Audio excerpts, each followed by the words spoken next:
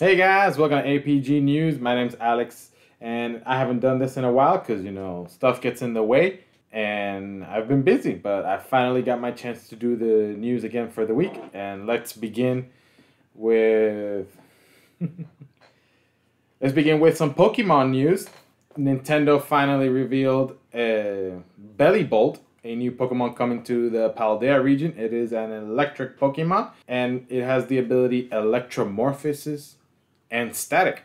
And it's an electric frog, so that means now you can have a full team of all frogs. You got Seismitoad, Politoad, all the Poliwhirl, Poliwrath. You get the idea.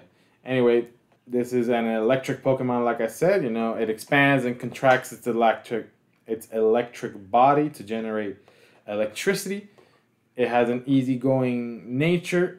It doesn't notice an opponent until it's attacked. Kind of reminds me like Quagsire. And it has a new ability called Electromorphosis. This new ability is the first time in which we're getting this ability. The point of this ability is when Belly Bolt gets hit, it charges its next electric type attack. That sounds pretty good. Next up, we have G4. It was revived last year. G4 is a gaming-centric TV channel by, I believe, Comcast, and not even a year into their revival, and Comcast has already shut down the project. The Comcast chairman and CEO Dave Scott says in a memo that viewership is low and the network has not achieved a sustainable financial result. That is why it has been canceled, and it is effective immediately. Now, I don't think that the employees unfortunately knew what was going on. They just had to, figure it out on their own. Not sure about that one. But it is sad to see, gaming-centric television going away. But, bring it back online. Do it on YouTube, Twitch.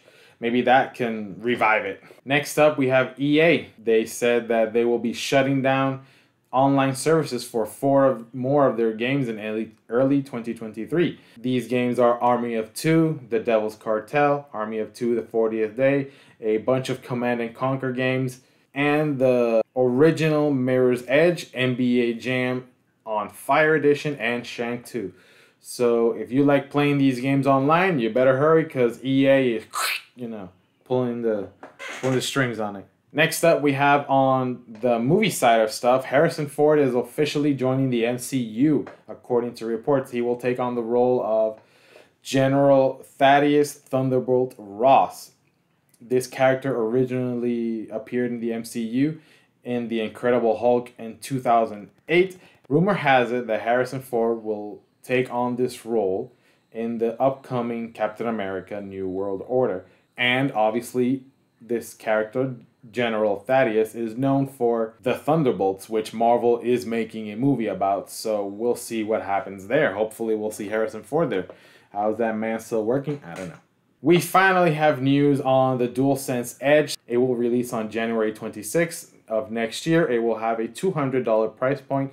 That is $20 more than the Xbox Series Elite controller.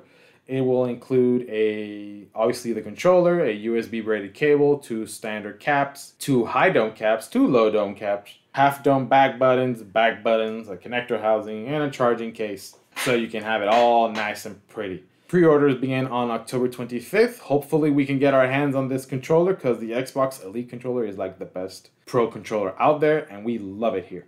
And we'll just see if Sony's controller stacks up to it. Razer is getting into the Android tablet cloud gaming scene. They are releasing the Razer Edge. It comes in 2 variants. There is a Wi-Fi model and there is 5G model that is exclusive to Verizon. It costs, the base model, the Wi-Fi model costs $400, but there's no price yet on the 5G model. Maybe it'll be from $450 to $500. I'm guessing, hopefully it'll be the $450. But we'll just have to see. This tablet will ship with the Razer Kishi V2 Pro, which is a slightly modified version of the Kishi V2. It has a dedicated headphone input in the remote and the controller. The tablet is a 144 Hz 2400 by 1080 AMOLED display, and it has a Snapdragon G3X Gen 1 processor. Now, it's doing cloud gaming. Hopefully, maybe you can install some things on it, but we'll just have to see. This comes in lieu of LG doing their reveal of a cloud gaming device, but we'll just have to wait and see if this is worth it. And to wrap this up, yesterday Capcom did a Resident Evil showcase, and they showed off a bunch of goodies coming to Resident Evil games. They showed us the new DLC for Resident Evil Village called the Winter's Expansion. It will be available separately, or if you bought the Resident Evil Village Gold Edition package, then you can get it there.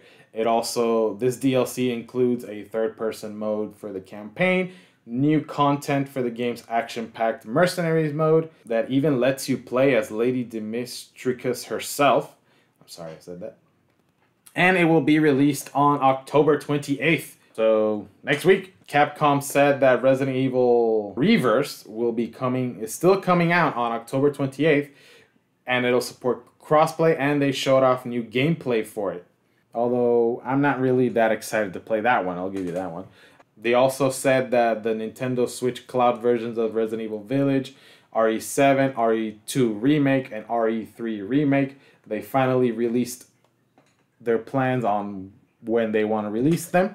And they'll be coming in different dates. For example, Resident Evil 2's cloud version for the Switch will come out on November 11th, and RE3 comes out November 18th, and finally RE7 comes out on December 16th. All of this is coming this year.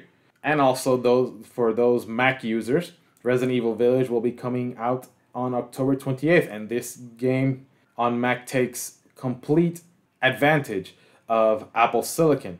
So, it's built from the ground up just for Mac. And what we've all been waiting for, they finally released a gameplay trailer for Resident Evil 4 Remake. All the goodies, I can't wait to play that game and be called Hijo de puta cabrón by the villagers.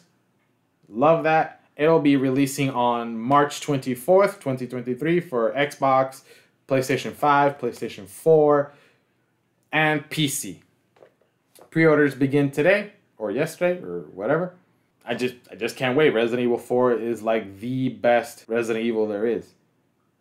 Period. Anyway, guys, I hope you enjoyed these news updates that I have given you.